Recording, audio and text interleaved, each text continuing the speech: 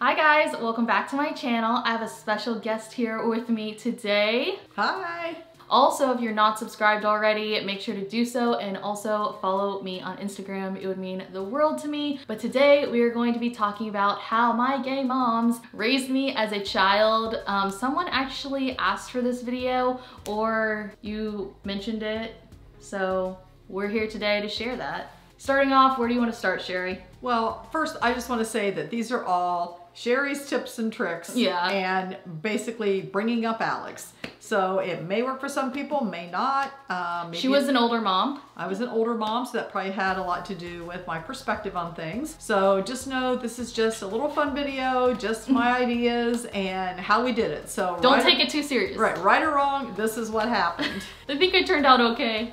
Yeah, I think you turned out great. So okay. I'm pretty happy with that. So let's start off with bottle feeding. When we were at the orphanage, one of the things that they recommended to us, that even though the girls were all a year old and probably could eat some solid foods and things, that we should put them back on the bottle if they were not taking a bottle at that point in time. They suggested that because it would help in the bonding process with the baby. So we did, and they gave everybody a little bottle to take with them. So we started Alex on the bottle. Now, a lot of people, when we came back to the United States, were like, oh my God, that child's like a year old.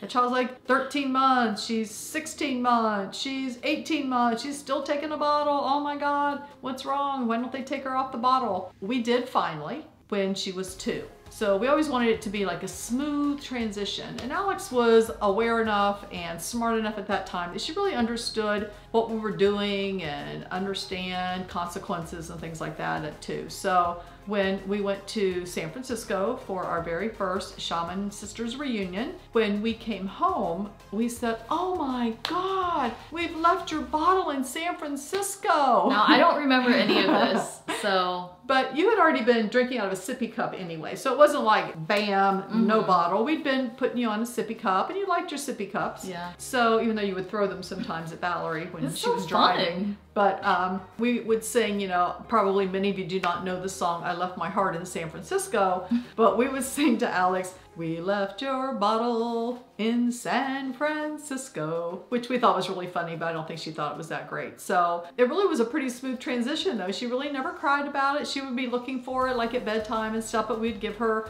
her sippy cup and she'd have orange juice or something in her sippy cup and then she was fine. But I think that goes back to the being an older parent, because I don't know any kids that have gone to college and they're still taking their bottle. Yeah. So we had that same attitude also with potty training. So because she wasn't potty trained until I guess I was really late for everything. 2.5, Yeah. something like that. I don't know remember exactly, but I know that my mom was always concerned because Alex was still wearing pull-ups and she was older than anybody else she knew that had been wearing pull-ups. So my mom did a really good job. She would try to get her to go to the bathroom all the time when she was watching her, and we kind of watch her too, but we were kind of lax about it. So we did sort of the same thing. We went on vacation. This must have been when you were 3. Yeah. We went on vacation to Florida because we usually went around your birthday, and we took a limited number of pull-ups with us. So every time we would get off a ride, go to the bathroom, eat, go to the bathroom, get on a ride, go to the bathroom. So we did that all day long, just going to the bathroom and back, bathroom and back. So when we got ready to fly home, we had 2 Pampers. Or 2 pull-ups, and not Pampers, 2 pull-ups. I remember this. Do you? So we put one on her and said, listen, if you go to the bathroom in this, you are going to get your socks wet. So, oh no, we didn't have any. No, I had to get Ariel underwear. Right, start the story over. Alex wanted Ariel underwear. Yes, I so we got loved into Ariel underwear, so we have to stop wearing pull-ups when you wear Ariel underwear. So she wore the Ariel underwear. We're like, we're gonna be on the plane, so if you have to go to the bathroom, let us know, because if you go to the bathroom and you don't have a pull-up on, then your socks are gonna get wet and it's gonna be really uncomfortable and it's gonna be messy. So we got on the plane and sure enough, there it goes. Went to the bathroom. Of course, we had taken everything with us, so we had a whole change of clothes, so we were able to change her on the plane and said, this is it. This is the only other pair of Ariel underwear you have, so you cannot go. And I think after that time, you only like once when in the office. Yeah. And once when you were in preschool, when you didn't want to come in from the snow because you want to come in to go to the bathroom. Yeah. So only twice after that. So the reasoning with her that if you go to the bathroom, your socks will get wet seemed to work. It really did. You didn't like having... I remember that. I remember that. And I don't know how I remember that, but I remember having to change and you put me on the little... We were at the airport and you put me on that little changing table and you told me that. Yeah, so it worked. Yeah. And I think that again is part of the being an older parent, because college students probably not many in Pampers or pull-ups at this point in time. So as you get older, you know, like older, you might have to have adult size at some point in your lifetime. But right then in college, we figured that eventually it would work itself out, and it did. Okay, so Sherry's theory on children getting hurt. Although we didn't really have to use this with Alex too much because she didn't really cry. So, you know, she never really had any tantrums. Now I cry at like everything. I cry at everything now. Back when I was a child, I didn't cry at all. There's still some people today that have never seen me cry. Like my childhood friends are like, oh, I've never seen you cry. So. And I think that part of that was because when you're in the kids learn to cry and it gets them attention. And when you're in the orphanage and you cry, it doesn't get you attention. Yeah. So you learn very early on that crying doesn't really help get you any attention. So you didn't cry, you would fall down and get hurt and not really cry. My theory was I would always say, no blood, no bones, no tears. So suck it up, kid. Yeah, suck it up. That's it. Like you know, you're not really hurt. So you never really got hurt. You fell a couple times you were learning to walk. Yeah. Because that's another thing. You really never crawled either. Oh, really? Yeah. You just pulled yourself up and started to walk. Yeah. There was a lot of people concerned I was so behind. I know. That was true. true. We were just like, okay, whatever. No, because we knew we were doing everything we could. I mean, when you're behind like almost like a whole year. Yeah. You know, your body was physically developing, but that was it because you were in the orphanage and laying in a bed probably most of the day or sitting on a pot that they would tie you into during the day. So one of the other things that we did with Alex is that we treated her almost like a little adult, you know, just like another little human being. Yeah. She wasn't really treated like a baby very much. We always took her to restaurants. When we went to restaurants, we always took her. When we went to the movies, we took her. We took her to the theater. One of my favorite stories taking you to the theater was when we went to see Rent. Oh, yeah. And I've always been seeing things that aren't really age appropriate, as some say, because I don't know. It's just one of those things. I remember a lot of my friends would be like, I can't watch that because it's PG-13. And I'm just like, what? Well, I went to see Rent when I was like 5 years old. I know, and it's just like, I feel like people just put so much emphasis on like, I don't know, some dumb shit. Like, as long as you're explaining to your child and educating them. I would rather have you see it with me and I could explain things to you than to see it with a bunch of friends, you know, and you think it's dirty or hiding or whatever. Oh, I also remember when I was little, when you would see each other kiss or see people kiss, my peers would be like, ew, gross. And I'm like, that's just showing love and affection. Like, it's not gross. Like, I don't know, I remember that really bothered me. So I love the look on your face when we were at Rent. That we had the music from Rent before we ever saw the play, and we would play. I love that soundtrack. We'd play it in the car all the time, play the soundtrack, and Alex knew all the words to the songs. So when we went to the theater, I think that was the first thing you saw in the theater, because when they started playing the songs, she like looked at us like, what? Where did that come from? Oh my gosh, it's the same thing we hear in the car. So but you really loved that, and we had a lot of. I mean, we expected you to behave the way we treated you. Right. So we'd always go to like sit down dinners, and I was pretty young. Like, the only time that I remember causing a scene or like fussy was because I had this huge rash on my leg.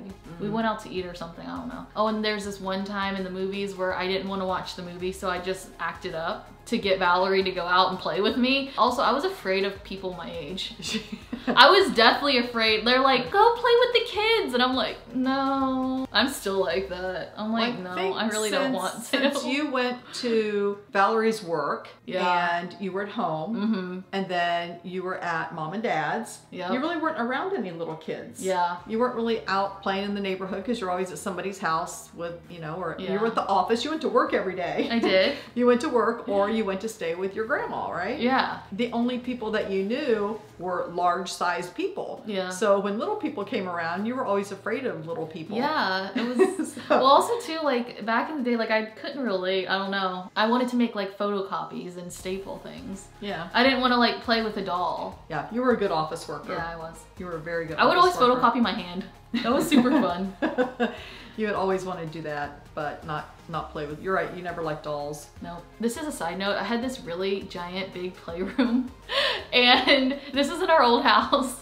And every time, I didn't really like toys. This is really weird, but I didn't really like toys. And every time we'd have like a guest or my friend would come over, I would always give them something because I'm like, I don't need it. Like, get rid of it, you know? Kind of like how I am today with things. Like, okay, purge that. And so every time like one of my friends would leave with something, Valerie and Sherry would both be like, stop giving away your stuff. She would always give away everything. So you never really, you know, acted like a child. You acted the way we treated you. I know I see a lot of parents that will take kids to restaurants and the kids are misbehaving, but they're misbehaving because they want attention. Right. They're not paying attention. So when we would go out to eat, we went out to eat as a family. And they talked to me. Like they engaged with me like how you would an adult. And I Right. guess whether I comprehended that or not, I was forced to like listen. I don't know. Well, we would always like those placemats that would have like little games and stuff Oh, on yeah, it. they would always We'd always do get to the that. crayons, and instead of just giving it to you and saying, here, play that, we would play with you. Yeah. So we do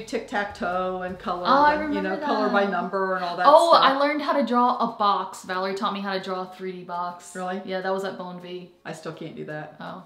I tried to teach you, I think. I know. But they would do that sort of stuff with me, and they never brought toys. I mean, No. iPads and phones didn't even exist back then, so I didn't have any toys, let's just say that. No, we didn't take any Like, toys because going out to dinner is not going out to the playground. It's Yeah. not the same thing. Right. And anytime we would go to a playground, we would go and play at the playground, and we would play Right. with you. We'd go down the slide and we would swing you, and we didn't just send you off to play with other kids because you wouldn't have played with those kids anyway. No, I wouldn't. But we'd go out. Remember going to Hideaway Hills? And Yeah, you we remember- went on hikes and You remember stuff. going on hikes Yeah, I love and- my walking stick. Yeah. I loved that. Yeah, but you know, we didn't like carry you around like a baby. No. You would like walk around and you know. Oh, I hated being in a stroller. Yes, you never wanted to be in this situation. You wanted to be out walking. Yep. Or having someone carry you. Of course. You- I love At the having parks, people you always carry had to have me. Yeah. someone carry you. Usually that someone would have been Valerie, but she always wanted someone to carry her around, but not be in the stroller. Yeah. I think you didn't like being that low. Yeah, I I couldn't mean, see you stuff. see like the back of people's knees all the time. Must have been not a very good view from down there. Okay, so we're gonna move on to some subjects that I really disagree with my parents on. And of course, there's always things that you're gonna disagree with your parents on, and these are a couple. Before we get into that though, I wanna say I was never grounded. Grounding really didn't exist in my life. So talk about that, Sherry. No, we never had to. Yeah. The only couple incidences of, we'll call it, a little misbehaving, Yeah. not a lot, was when you were little. We were still in Columbus. And this is when I was little. It wasn't when I was a teenager. This is when you were like, you would have been like 3, probably 3 Yeah. or 4. Uh-huh. We had this nice pottery thing sitting on the coffee table, and that was next to a big cement slab that was part of the hearth for our fireplace. And Alex took the lid of that pottery thing, and she was like kind of banging it on that cement piece. Valerie and tells the story really well. Yeah, she does. And Valerie said, you were like acting like you were going to throw it. And I was like, don't you drop that, don't you drop that. And you just like had some kind of like stare down with Valerie, and Valerie kept going, don't you do it, don't you do it, don't you do it.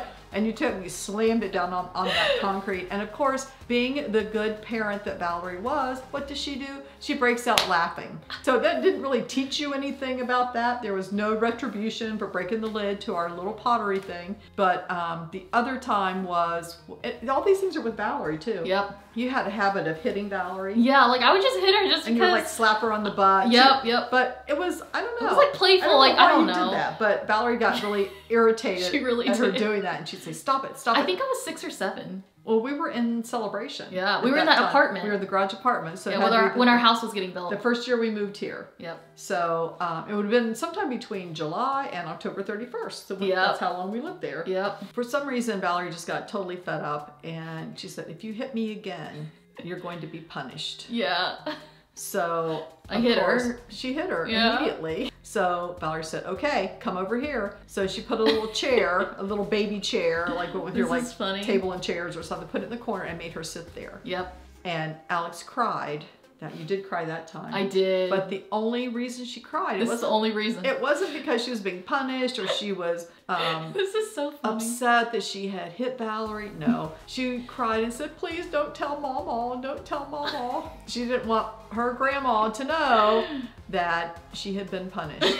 Because that was the only time she was ever punished. Probably, because it was such a funny story. I'm sure we had to tell her that the only thing you were scared of was, please don't tell Mama. Okay, so let's move on to stuff that we disagree on. Now we're going to the disagreement part. The disagreement part, I typically agree with their parenting style and everything, but I don't know if this is because you're older or, no offense, you're gay, so I don't know. I might be a little being prejudiced here, but get into it, Sherry.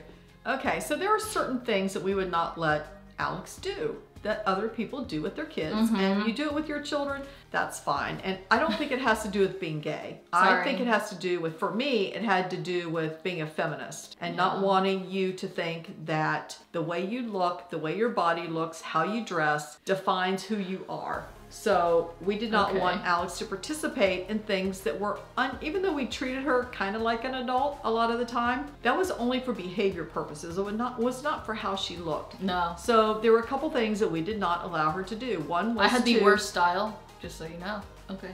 That's what you wanted. Fine. We would not let her paint her fingernails when she was little. That was hard. You're a little kid. You're not. It's like just fingernail polish. It's like just a color. You're not like older trying to like get a guy or something. I don't know. I never understood like little kids having their nails polished. Because it's fun. We did not allow her to wear a bikini bathing suit until she got older. There was no point in putting like a 3-year-old in a bikini. For what purpose? Because it's cute. So she didn't wear a bikini. I don't know. When was your first bikini? I don't know. I was allowed to wear tankinis, but I thought they were the most ugliest things ever. So, when I was 12, I got a tankini. I was a loser. There was no point in wearing a bikini and showing off your body. Disagree with that. Because you're a little child. Well, I know, but it's easier to go pee, you know? You got something smaller. That is a good point. Come on. I didn't want to do your technique of just moving over the piece of fabric, okay? Okay. That is a very good point. I didn't think about that. So, whatever. But, yeah, and the other thing was dyeing her hair. And as you can see, that worked out so well because I'm crazy with the hair. As an adult, she will just dye that hair any way she can. Bleach it, but be bleach blonde.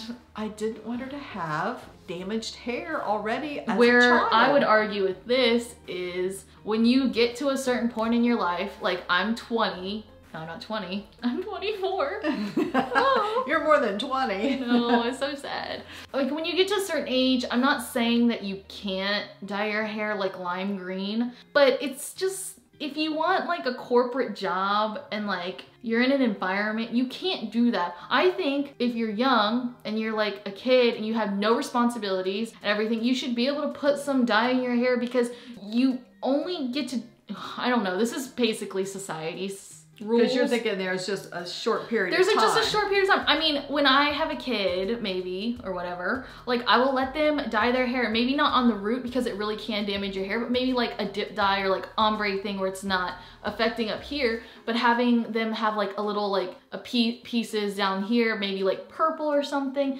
because when they get to be like 18, I'm gonna be like, you need to not have color in your hair because like you need to get a job. Like who's gonna hire you? So when you were little, there was no such thing as ombre or dip or whatever it was you just said. The deal was when you were 15. 15. Yeah, when you were 15, you could do one strip of blonde by your face. And you did. I did. And you had one strip of blonde. And now you have lots of strips of blonde. And then when I... But you can have this kind of thing and still have a job. And yeah, I know. It's just, but you couldn't have had pink and purple and green hair because of dance anyway. Well, I know that, but like, anyway, as you can see, when I became we don't agree on this 20, 22, whenever that time was in my life when I had the bleach blonde hair, I did that for me and I lived for myself and I went bleach happy. And I'm glad you did. Yeah, me too. I'm glad I did too. Making your own decisions. Yeah. You did. I helped you do it at that point. So it's not. It was a bucket list type of thing. So it was I just age thing, not the blonde hair. It was age. Yeah.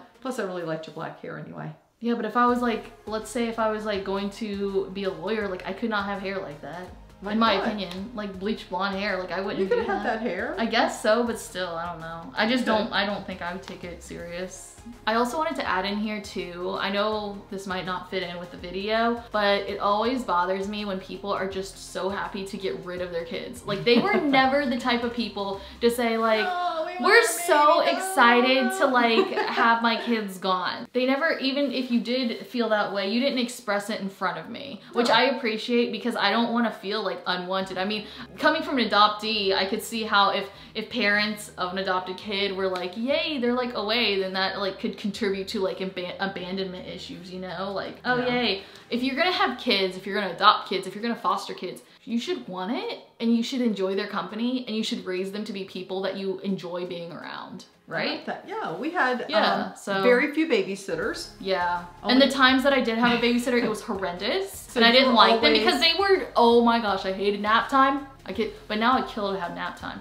But back then, I wanted to be treated like an adult. Oh, another thing too, they never had a routine. Oh, that's true. We didn't. There was no nap times. There was no like, oh, snack time, kid. It was like, you hungry? All right, get something. If you're, well, you were usually if just you're tired, go to schedule because yeah, you were going to work. Yep. So you just had to be on our schedule, and if you would get tired, you would sleep. Yeah. So you didn't have a specific nap time during the day, but when you were at the real estate office, you would climb up on the chair. You'd go from your little desk and climb up on Valerie's chair. And while she was at the desk, you would lean on her back and fall asleep and take a nap. So when you were tired, your body will tell you you're tired. So you never had any specific bedtime unless it was our bedtime. And you go to bed, we had dinner. But I mean, we were have dinner most of the time at the same time. But you know, if it was a little late, it wasn't like you were fussy or grouchy because you had not been fed. Right. So you were kind of on our schedule. We didn't have a schedule for you. Yeah, so I just wanted to add that in there because there's some people that are really strict about like schedules or whatever. I never had one. I also forgot to mention that I would always ask why as a child, as still an adult. I always ask why, and my parents always gave me an answer. It was never because I said so or anything like that, and I'm really happy for that. They always answered my questions. That's our last topic. Okay, well, one of the things we always wanted to make sure Alex had a lot of confidence instilled in her, because recognizing that she was growing up in a world where, at least in our area where we were, at that time, being Asian was very unusual, and she would have two moms, so she had to build a lot of confidence in herself and be a really strong person. So we always wanted to get her involved in activities that she could where she could excel. And I still have confidence issues with dance and stuff. I know, but you know you were good, so. Well, yeah, I mean, because I worked really hard to like get to that level, and I still wasn't like, I was like a good dancer. I wouldn't say I was like bad. I wouldn't say I was like meant to be a dancer, but I was pretty good. Yeah. You were. Well, first we got you into the gymnastics. Oh, I was scared of the balance beam. I know, but you did a really great job. All right, thanks. She was really great. They kept promoting her, and then when she got to the balance beam thing, she just wanted to quit. Yeah. Like, why? She wouldn't walk on the balance beam. Even though the balance beam she started on was like this far off the floor. And this kid told me something terrible about the cheese pit, so I was scared, okay? Anyway, but yeah, I was in a lot of activities and stuff. You were brownie and took guitar lessons and mostly did dance, but you kept your body in shape, you learned how to organize things and do a good job at school and at your activities, so hopefully you grew up with a lot of confidence. I think what actually really contributes to my confidence and stuff is like doing YouTube as well as dance, just because I'm not afraid of like getting hate or like, I mean, rejection is really sad, but like I wouldn't say I'm used to it, but I've had it in my life, like dance auditions. Oh, you weren't picked to be in that dance. Well, like life moves on, like just look at the bright side of things. You learned a lot from dance. I always wanted to write a book called Everything You Need to Know About Life You Learn at Dance. Yeah, that's true. Because you do learn a lot about life. You learn about teamwork, and you did learn about rejection and disappointment. And you learned about victory. Yeah. The thrill of victory and the agony of defeat. And you learned about prejudice. Yeah, kind of. And you learned about, what do I want to say? I can't think of the word. Politics.